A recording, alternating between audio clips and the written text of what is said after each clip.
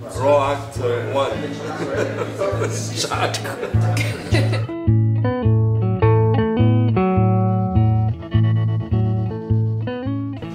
Andrea, it's 7 a.m. and we are close to 7 a.m. Close to 7 a.m. Yeah. What are we doing outside of the Boscolo dei Dogi? So we're gonna take a boat and start a ride around the little canal of Venice, trying to discover the inner light, the typical atmosphere of Venice, the Venetian atmosphere, before leading to the fish market. And for a couple of the chefs, this is their first time in Venice, so they are like virgins in Venice for the very first time. It's almost like we're in Vegas.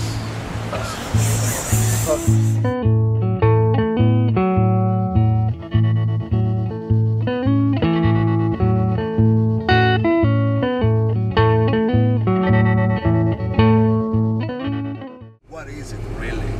You know? So it has to be very practical and philosophical at the same time. So we have to find this balance. And you find it, I mean, we're creating a dialogue, you know? That's why it's very important, because these guys, you know, from first raw, everyone is going really much into the concept of the dish more than the dish itself.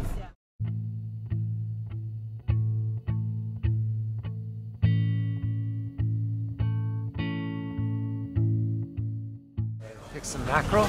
Yes. And some anchovy, because Dave Chang took all of the nice things. So I take everything that's left. What did he take? He took all the shellfish. All the shellfish. Okay. He took the prawns. He took the scallops. He took everything.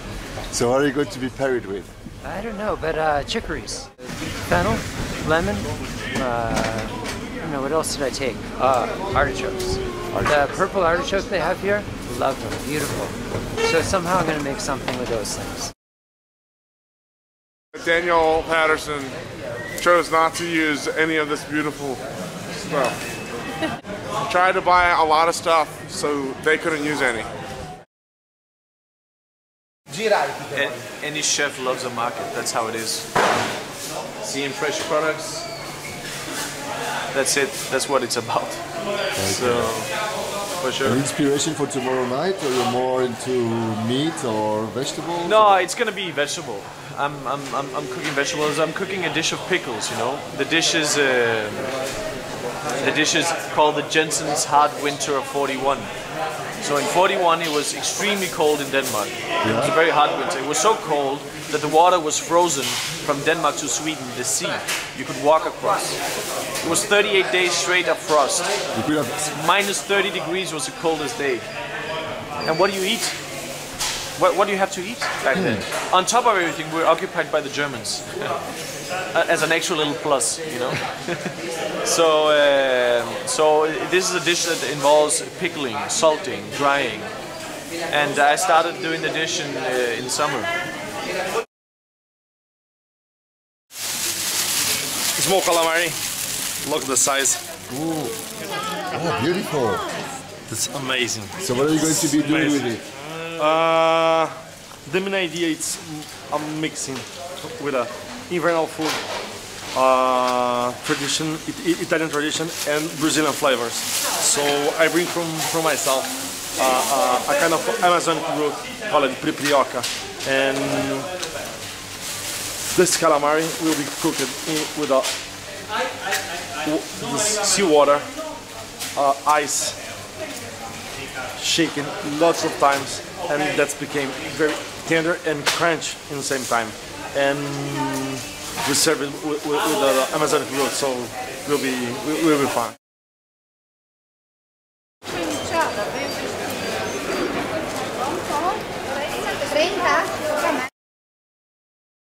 It's something different to cook with cookie raw.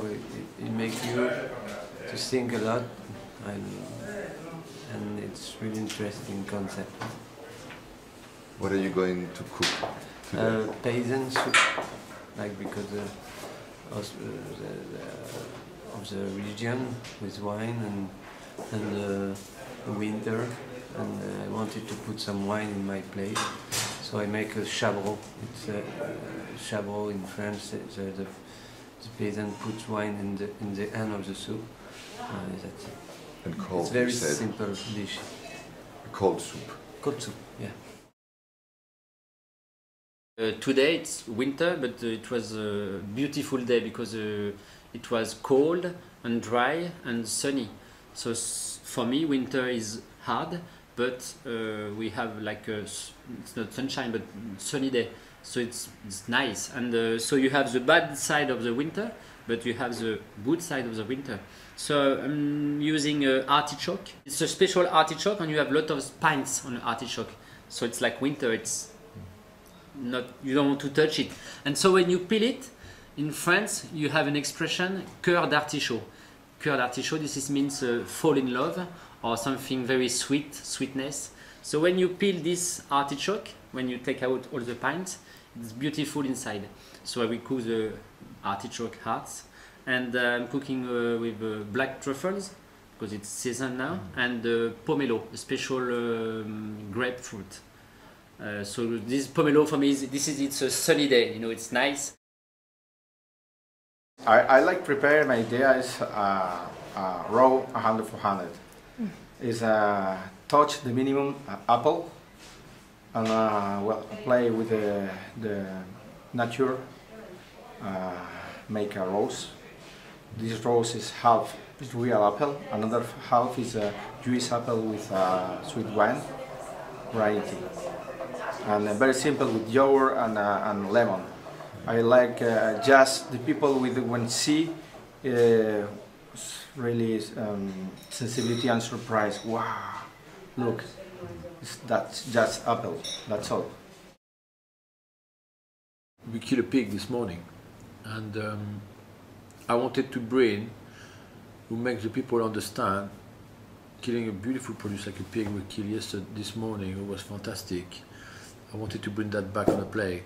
So I'm going to serve, we all saw the blood pouring out of his throat.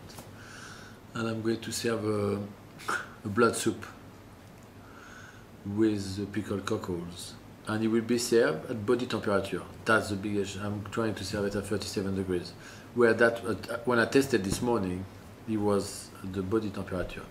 Okay, I'm going to try to serve that tomorrow with the pickled sharpness of the pickled cockles, and cockles and pig go very well together. And I got the liver, and I'm going to make a parfait with it. Try to bring back that pig in valor. What his choice this morning, it was not a waste. It was on the same idea to respecting the produce.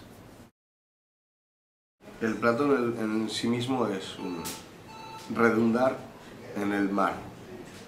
Construimos un plato en el que los elementos lo que hacen es ser esenciales, ¿no? Entonces, imaginemos que la ostra es el sabor del yodo, del mar, la sal, algas, otra alga, codium, con sabor a trufa, sabor a percebe, sabor a ostra, sabor a mar, una emulsión de agua de la ostra con una infusión de otro tipo de alga que me permite la emulsión, y juego con matices sensoriales, gustativamente hablando, muy cercanos a la tierra donde estamos. Mon plat, c'est le dernier, après le dessert. Il va servir, s'appelle dynamique de bœuf et poule. C'est un consommé servi dans un verre qu'il faut faire tourner comme le vin.